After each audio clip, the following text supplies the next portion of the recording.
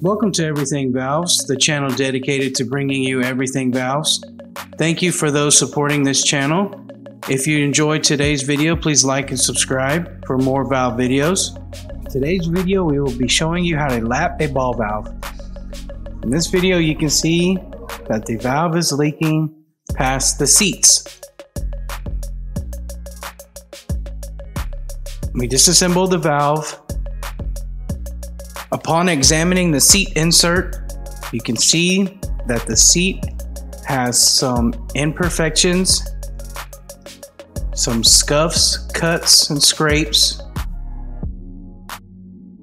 To verify this is the problem, we performed a basic water test. You put the seat on the ball and fill the seat cavity with water. Here you can see water is passing the seat. So we can tell that the seat insert is not working. I want to start with cleaning the surface of the ball, then applying an adhesive backed sandpaper. The grade used will vary on how bad the seat insert is damaged. You take the seat, put it over the sandpaper, and begin to rotate. Make sure to keep the same direction when lapping the seat. You want to remove the seat, examine the insert,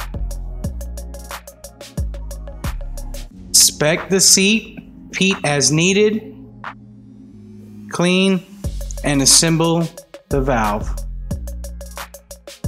We performed the lapping process twice for this seat. Now we clean it up and reassemble. Now we're going to perform the test. The valve passed the test after being lapped, and it held full pressure. I hope you enjoyed today's video. Please like and subscribe for more valve videos. Thank you for watching, and we will see you in the next video.